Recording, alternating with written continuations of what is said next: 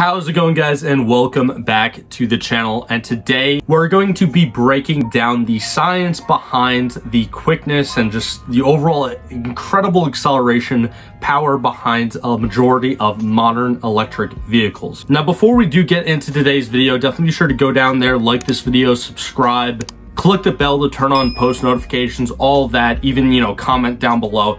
Helps me out a ton in the algorithm as a smaller YouTuber, and I really appreciate all your support. And also, if I missed anything in this video or if I said anything wrong, definitely be sure to let me know down in the comments. I respond to most comments, and it's good to have a nice, refreshing, civil discussion here on YouTube.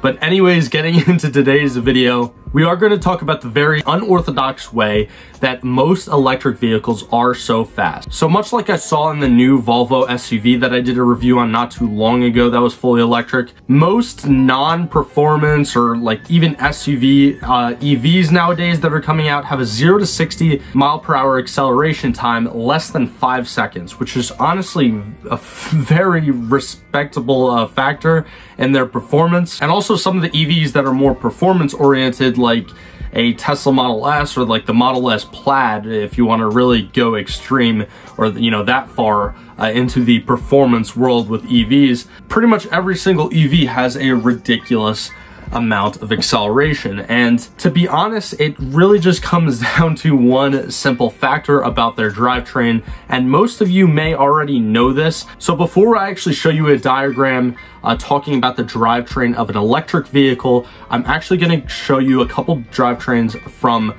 internal combustion engine vehicles, or basically, gasoline powered vehicles. So literally all I'm doing is going on Google Images, I searched up diagram of car drivetrain, and you can see right here, this is a standard rear-wheel drive car, and you can tell because the engine is in the front of the vehicle and it is connected to a transmission which has different gears in it. If it's a manual or automatic, it does depend. There's definitely things in the internals that change, like an automatic has a torque converter and a couple other things, but we're not going to get into that for today's video. Inside an actual internal combustion engine, you have either a singular camshaft or multiple camshafts, depending upon what engine it is, and you have a singular crankshaft located on the bottom portion of the engine. Now, that crankshaft is what majorly basically connects the power that is getting made from the little explosions happening inside your engine into the transmission, and that power moves through the transmission and into the drive shaft. Drive shaft eventually goes to a rear in this rear-wheel drive case in just a regular standard rear-wheel drive vehicle, and the gears within the rear basically turn the rear axle, and your power gets through either one rear wheel or actually both rear wheels if you have a limited slip differential. Now, moving over to a diagram of an EV drivetrain, you can see here that it's a much different. So basically all you have in an electric vehicle is a cooling system, a converter, your actual electric motor, and then a bunch of batteries that are normally found within the middle of the two axles of the vehicle, if it's a two-axle four-wheel vehicle. And that's mainly just to evenly distribute weight across the vehicle because these batteries are extremely heavy. And that's also the main component that make EVs slow, is their weight and just their bulkiness, and that's mainly due to those batteries. And the main difference between this EV drivetrain and a regular internal combustion engine vehicle drivetrain is that there's no transmission, there's no gears. It's basically just the engine is connected to the axles, and that's it. And this right here, you can tell, is a front-wheel drive EV because there's no axle or anything in the rear. It doesn't look like. So this is kind of a bad example, but just to kind of give you a direct comparison, here is a diagram of a front-wheel drive internal combustion engine drivetrain. You basically have your internal combustion engine right there connected to a transaxle, which is this weird mix between a transmission and an axle, and then that is connected to your half shaft, and this is just delivering power to one wheel. And here is actually the internals of a transaxle. Again, I can make a whole nother video talking about how a transaxle is different than a transmission, but I'm not really going to get into it today. Now, that's all fine and dandy, but you might still be saying like, hey, you know, you haven't really answered anything like physically how are EVs faster then if they just directly transmit that power from the engine right to the wheels? Well, that's mainly because you're getting no mechanical loss that you actually get when you're dealing with an actual, you know, transmission, a drive shaft, and a rear. For example, a lot of times when you search up specs or, you know, power specs or anything of a vehicle, you'll actually get two different numbers for BHP as well as WHP. And basically what those two acronyms stand for is brake horsepower and wheel horsepower. So brake horsepower basically just means, you know, a manufacturer is hooking up the engine by itself to a dyno, and just the power that it makes at the crank, that is its brake horsepower. And I believe you lose anywhere between 15 to 25% of that power when it is actually translated to wheel horsepower. I'll have the actual conversion up on the screen right now, edited in, but off the top of my head, I'm pretty sure it's between 15 to 25% of that power. Now, moving on to torque curves, as you can see right in front of you, you have a very standard torque curve and power curve that you can find on a dyno sheet from an internal combustion engine vehicle. Now, if you don't know what a dyno sheet is, a dyno is basically what I was just talking about before.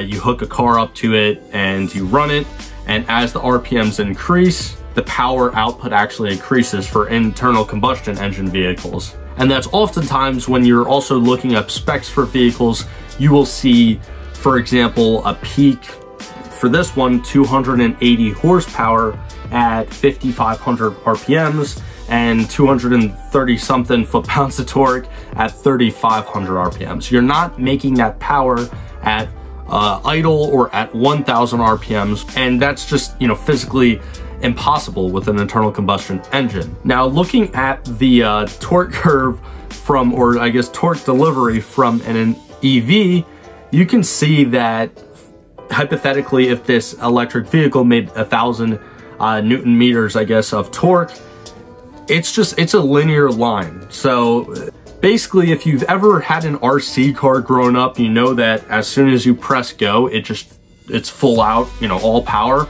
And that's pretty much how an electric vehicle works. An electric vehicle is basically just a larger RC car. So when you actually press your gas pedal, or I shouldn't even call it a gas pedal, but your accelerator pedal, if you have that pedal down maybe 10%, you are getting 10% of the power of that, you know, electric motor. Now, if you just floor the electric vehicle, you are getting 100% of that electric motor's power instantaneously. And a lot of you who might have some experience with cars may think to yourself, well, that's weird because not a lot of electric vehicles really struggle that much with traction. And honestly, that's correct. And you don't really see a lot of electric vehicles coming from factory with 275 rear tires or 305s or anything crazy like that. But what I believe, and this is just kind of like my own personal opinion, and I'm sure there's studies to potentially back this or disprove this, so let me know if I'm wrong down in the comments below. But what I believe you get as far as traction is concerned from an EV is the same phenomenon as a Jeep Trackhawk compared to a Hellcat. So if you don't know this already, a Jeep Trackhawk and a Hellcat basically share pretty much the same drivetrain. I think the transmissions might be different, but a Jeep Trackhawk a lot of times can actually beat the Hellcat off the line from a dig simply because of its heavier weight. Now, I'm not saying that Trackhawks are faster than Hellcats, and I'm not saying that Hellcats are faster than Trackhawks, because there's plenty of street races and 1320 video, you know, footage that can kind of make an argument for both sides of that debate, so we're not even going to talk about that today. But what I will say though is that when you have that much instantaneous power, a little bit extra weight is actually beneficial to the acceleration of said vehicle. Now, while we're actually on the topic of Hellcats, the Hellcat that I reviewed, which if you haven't already, definitely be sure to check that out on top of the video right now. But Hellcats are actually a perfect example. So technically they make 707 brake horsepower from factory, but on the actual like infotainment system of Hellcats, they actually show you the exact amount of power output. Like it's basically like an instantaneous like electric dyno, I guess, that's connected to the car's ECU, and pretty much what RPM you're at, it'll actually show you how much power you're making at that exact second. And a lot of Hellcat or 392 owners can vouch for me. And that thing basically 99% of the time, it does not reach, 700 horsepower. And a lot of times, or practically every single time, that's what you face, or that's the difficulty that you face in an internal combustion engine vehicle, because whatever that book, number is for horsepower, that official number that manufacturers, try to sell their cars with, you're never making that much power if it's an internal combustion engine vehicle. Now, if you have a modified car and you've ran it on a dyno multiple times and you know exactly what it makes to the wheels, that's a different story. But as far as brake horsepower is concerned, you're simply never going to see that power put to actual real world use and put, through the wheels for what I was talking about before with all the mechanical loss that takes place in the average drivetrain of an internal combustion engine vehicle. So that is pretty much just gonna wrap it up for today's video. I hope this video was at least a little bit informative, and this video is also kind of geared towards some of the elementary car enthusiasts or people that just aren't really into cars that are wondering why EVs accelerate so damn fast. And I know we went over some very basic concepts in this video, so let me know down in the comments below if you guys have any other questions, or if you have any other video ideas and kind of science videos that you'd want me to actually go ahead and break down and explain to you guys how, different things or mechanics, or in this case, electronics of vehicles actually work. But like always, thank you guys so much for the continued support, and I'll see you in the next one.